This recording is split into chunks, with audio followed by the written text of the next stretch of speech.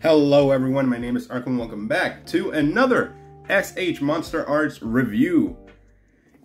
I know it's been a lot of SH Monsterarts reviews lately, but don't get me wrong. This line can be good, this line can be bad. I'm in love with the line so far, so that's why I'm spending all of my hard-earned money on this.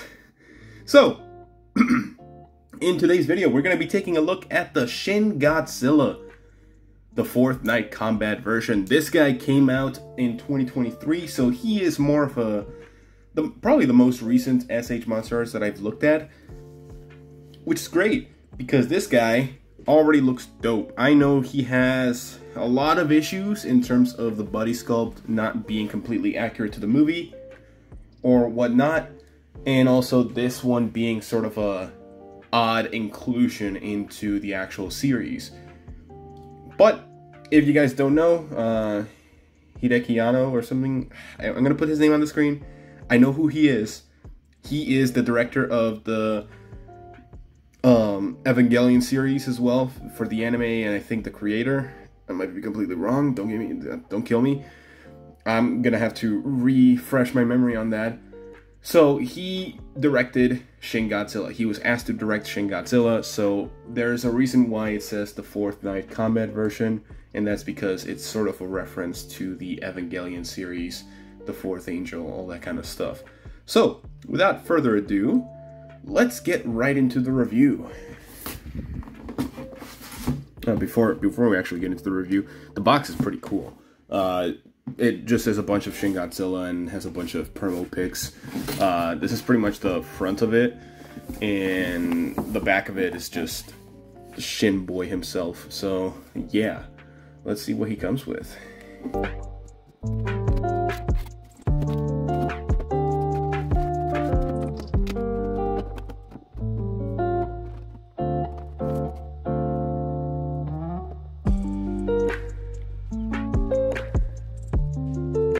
Alright, so here we have Shin Godzilla. So, this guy, from my own knowledge, from what I've seen and what I've heard, is that he was sculpted with a translucent red plastic. And this is mainly the reason for it, is because he is pretty much translucent all over with a wash of, or like the paint job of just adding black and dark red on top of it. Overall, I think he looks pretty cool. I think he is, as of the moment, my tallest SH Monsterarts. Something that I wanted to take a look at was the eyes. For a second. Ignore the microphone. So the eyes. So the left eye looks pretty good. I think he looks pretty good on the left. So I was able to see the left eye because of the window. I haven't seen the right eye, so moment of truth, is it good?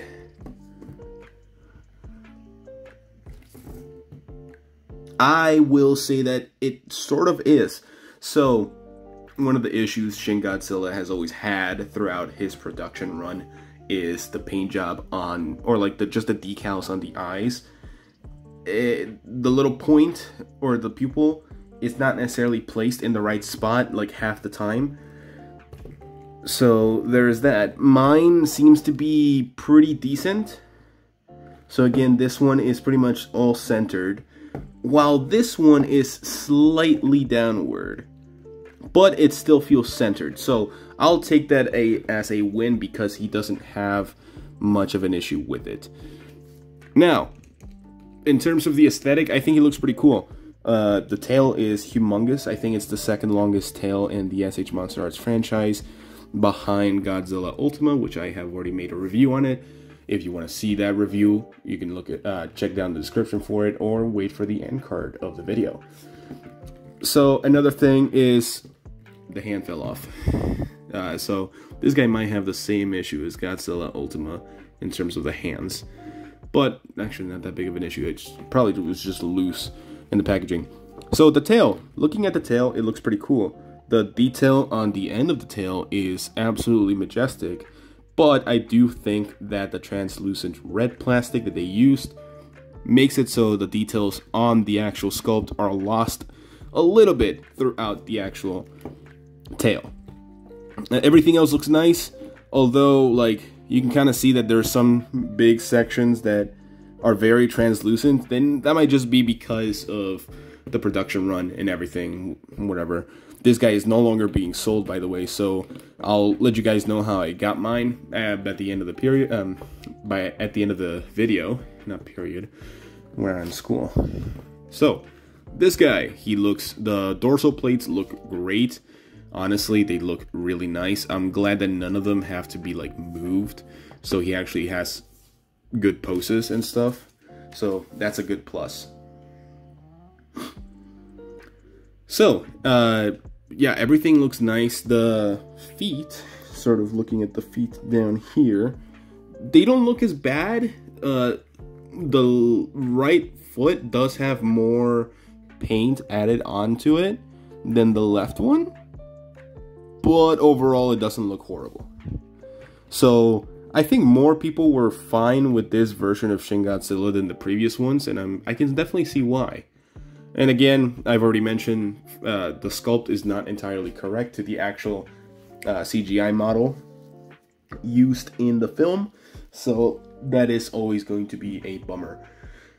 Alright, so articulation, the tail, pretty much the same as Godzilla Ultima. You're going to have a bunch of ball joints. I'll put on the screen how many ball joints it actually has. Maybe, I'm not sure, I don't want to count them, but it does move pretty well. It seems to be fairly sturdy. I know some people have had issues with their tails not being the sturdiest, especially with Shin Godzilla. Some Shin Godzillas were definitely broken during the production or the assembly process. So yeah. In terms of the face is a little bit different from other SH Monsterarts that we've looked at. So it is on a double ball joint mechanism. So there's a double ball joint on the top of the head and a double ball joint on the bottom of the jaw. So you can like move it around and kind of get like some derpy poses with this Godzilla. You can just get a derpy jaw going on. He does almost close it all the way, so that's another issue that people hated about this in just Shin Godzilla and the SH Monsterarts line in general.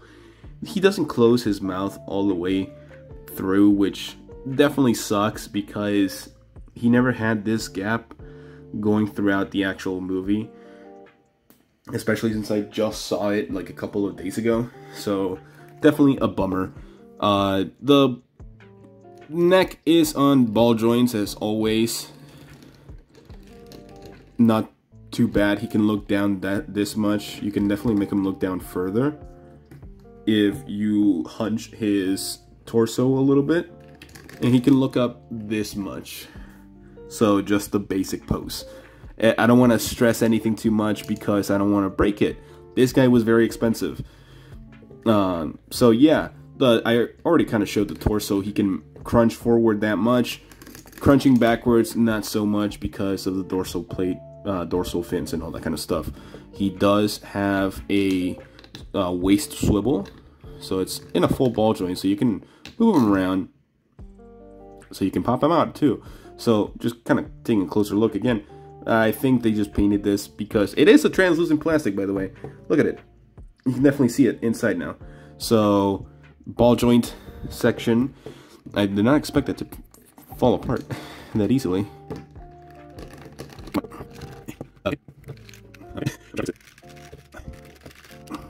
It doesn't want to be fixed. And it, by the way, this is part of like the production runs and all that kind of stuff. So this specific one, some of the joints for some reason are sort of like not made correctly. I don't know, they're just not cut out correctly. So this one I probably have to, oh, that ball peg right here is very tight.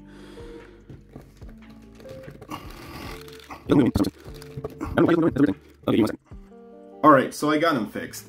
That took a little bit longer than I wanted it to, but my god, that was a workout. Holy crap. Alright, so let's not waste any more time on the waist. So, the arms. He does have butterfly joints. They're very weirdly sculpted. Both of them are different sculpts and everything, so not much range of movement, for sure. I can barely move this one, by the way, so there's that. No bicep swivel. Forearm swivel, yeah. You have movement at the arms, but again, this guy didn't really move. He really stayed on this position for pretty much the whole entire movie, so don't expect him to have the greatest articulation, because this guy pretty much was just in this pose the entire movie. So yeah, we already looked at the waist. The legs are loose for mine, so like you can sort of see how easy it is to just move it. But I have no issue. I'd rather have a loose joint than a really tight joint that I have to loosen up later. So he can do the splits this far. He can move the leg pretty much this far. There's the copyright information. And he can move the leg backwards this much. He does have a... Okay, there's another ball joint falling apart. Hopefully I can put it back on. Wonderful. Double...